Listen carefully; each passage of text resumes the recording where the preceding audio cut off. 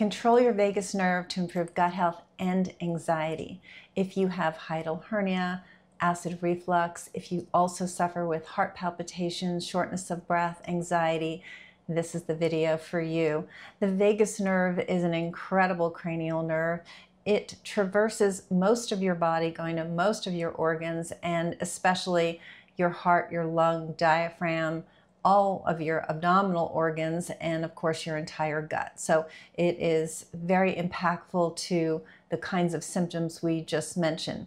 And I'm going to teach you some tools today, some things you can do on your own to really impact your heart rate, your level of calm, as well as talking about some foods you have to ensure are in your diet so that you can allow the very special gut-brain connection to work. So let's dive into it. The vagus nerve is 85% sensory. It's sensing what's happening within your organs. And the sensation is chemical and mechanical, meaning that you can overfull, your stomach, overfill your stomach with too large a meal, think Thanksgiving, and you'll feel that stretch of your stomach, that overfull, like, oh, why did I eat so much?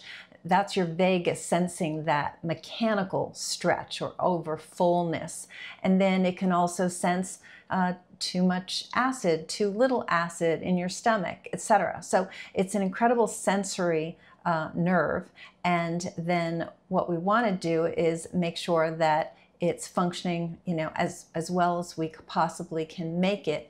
And there are some simple things, as I mentioned. So one tool, so if you feel like your heart races, you get anxious because of that, and you're just not calm, you're tense and you have heart racing, and you can have one without the other. There is a tool called a physiological sigh, and it's all about the fact that when you exhale, your heart rate slows down. When you inhale, your heart rate speeds up. Not to a bad degree, but if your heart is racing, if that's troubling you, then you want to focus on something that's going to relax you. And at the same time, your vagus tends to be more dominant in what's called the parasympathetic nervous system. So that's the rest, digest, relax. So if you think of the symptoms of hiatal hernia, acid reflux, all these digestive symptoms, in addition to shortness of breath, heart palpitations, anxiety, it's all meaning you're not getting enough parasympathetic, right? You're not getting enough rest, digest, relax. You're too much in the sympathetic mode. And the vagus does some sympathetic activities as well, but what we're trying to do is shift to the parasympathetic. And so the physiological sigh is the tool, and there's two ways to do it. And if you're feeling, that stress level, what you want to do is you want to take a breath in, and then you want to exhale for as long as you can. So your inhale, let's see if we do a count of, let's just make it super simple and do it. Inhale for a count of 2, 1, 2, and then exhale 1, 2, 3, 4, 5, 6, 7, 8. Okay, I exhaled for 8. So you want to do a normal inhale and then really focus on the slow exhale. And you do that as many times as it takes for you to settle, and you'll feel it. You'll feel that relax. Box breathing is another technique, but the physiological sigh is quite easy to do. And then there's another exhalation technique where you take a deep inhale and then a quick inhale just to really fill your lungs, and then blow out and extenuate the exhalation until there's literally no more air in your lungs. So you have to bring air back in. So it's a much longer exhale than inhale. And I'll show you what the inhale looks like. So it's, okay, you see that extra, and then I'm not going to do it that long because I don't want to bore those who are just listening and not watching, but you really exhale until you get all the air out of your lungs.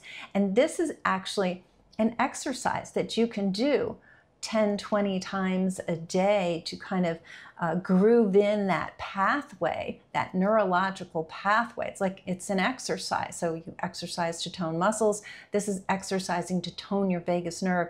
And what could be simpler than breathing? You're breathing in a slightly different way, but it's making a huge difference in that level of calm. It'll also tend to increase your heart rate variability, which is a very good thing. As we get older, the heart rate variability goes down, and that affects us from an overall longevity standpoint, to be all-encompassing, but a number of other things as well. You can look those up. But so this is tool number one, is the physiological sigh, and then just that two-step inhalation and then the long exhalation, which you can do anywhere, anytime. And nobody knows what you're doing but you, but it can make a huge difference in how you feel. So try that, and try it for a little while and let me know how you feel, because it really is very impactful. And this is based on research, neurology research with the vagus nerve. So it's such a powerful nerve, yet it can be impacted in some, quite simple ways, which is exciting.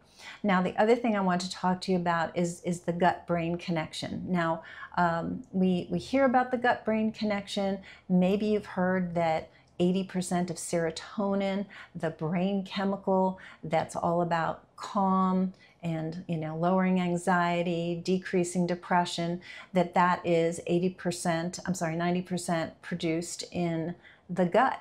And that is true. It is produced in the gut. But we kind of always thought that it somehow, the serotonin produced in the gut somehow meandered to the brain because, it's a brain chemical.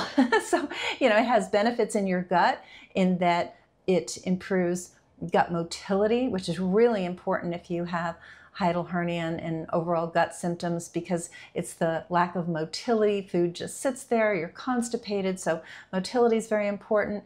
It improves your immune system, which is critical. Obviously, we want a strong immune system, and most of our immune system is housed in our gut, so there's that interaction. So serotonin is very important for gut health, immune health. Great. And then we also know that it's a brain chemical. So how does it get there? We just assumed, well, 90% is produced in your gut, so it's got to somehow travel to your brain. Turns out it doesn't cross that barrier. It's called the blood-brain barrier. So it can't get through. So it's like, that's interesting. So here's how it works. And this was the surprising connection that I teased a moment ago. So you produce serotonin for two reasons. One, you have to have enough tryptophan, so that's an amino acid in your diet. I'll go over what foods have that. So you need enough tryptophan, but you also need a healthy gut. So you need a good, diverse, what's called microbiome. So the microbiome are the 60 to 100 trillion organisms in your colon, and you want healthy ones, but you also want diversification. You want a nice variety of them to ensure optimal gut health. So if you have a nice diverse microbiome, you're eating enough tryptophan, the amino acid, then you're producing that nice level of serotonin. When you have a good amount of serotonin produced, what happens is the vagus nerve senses that. Remember, it's 85% sensory. It's sensing all these things. And so it senses, oh good, the brain made me enough serotonin, and it sends a message up to your brain. And then in your brain is the release of serotonin. But there has to be enough serotonin in the gut produced, then the message can occur gut to brain, and then the brain releases serotonin, and you have calm, you don't have anxiety, and you don't have depression. It's cool, right? So we had it right but wrong, right?